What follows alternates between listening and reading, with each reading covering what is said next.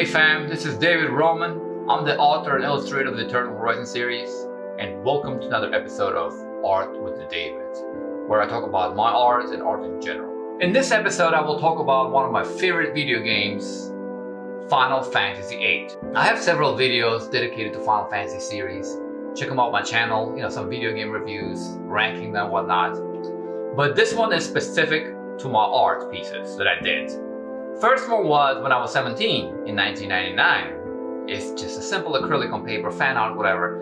And the other one I did digitally in 2015. Now I was so inspired by this video game. I loved it so much because I was 17, just like Squall in a game, that I went and got my very first tattoo when I was 18 was a Final Fantasy piece I have right here.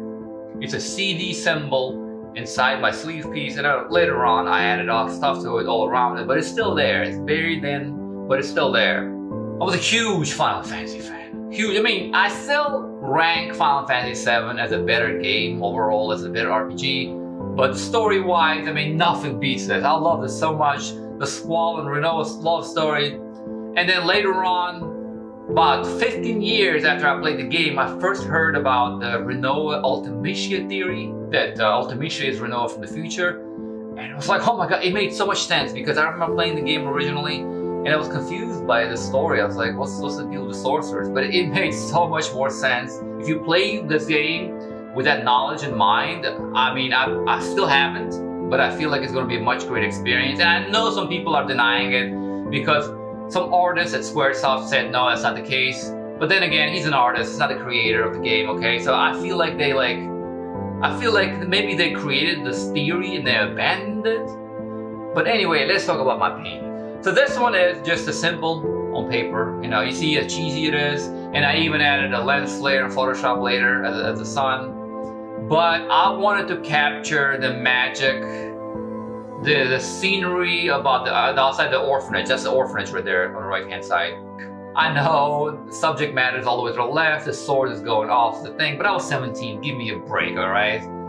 And I love this piece so much, the waterfall especially, and I even used this waterfall picture in my first book. In one of the illustrations for Eternal Horizon, this waterfall appears as different planets. It's a different planet, Planet Uton. Check out Eternal Horizon on Amazon, by the way. So yeah, I did this piece and I'm thankful that I took a picture of it because I cannot find her anymore. I don't know what happened to it. It's probably, I don't know, my parents' house somewhere. I got to dig through. But I decided to revisit the story once I've heard about the theory, and I painted this piece called I'll Be Your Knight, which is a line that Squall tells Rinoa when they're talking. He's like, even if you go bad, I'll be your knight. This is why, I still believe in the theory, because I believe in the future, Rinoa goes bad, a Squall becomes her knight, and then she loses her memory, she decides to come back to the past when they were happy and find them, blah, blah, blah. That's why the whole game had this confusing beginning. But that's neither here or there. I'm gonna try to play it later on to prove the theory. But here's the piece that I did. I decided to include Cypher on one side, Squall on the other side, Rinoa in the middle, and she's becoming the sorceress, and then finally Ultimacia at the end, at the top, with her claws. And the whole background piece, it's the Griever. It's Squall's Griever. So yeah, that's my Final Fantasy pieces. I love Final Fantasy. Whenever Final Fantasy comes out, I have to stop everything and play. I just got my PlayStation 5 this year.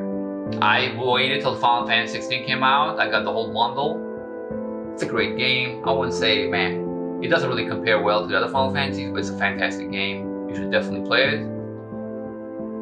That's it for this episode.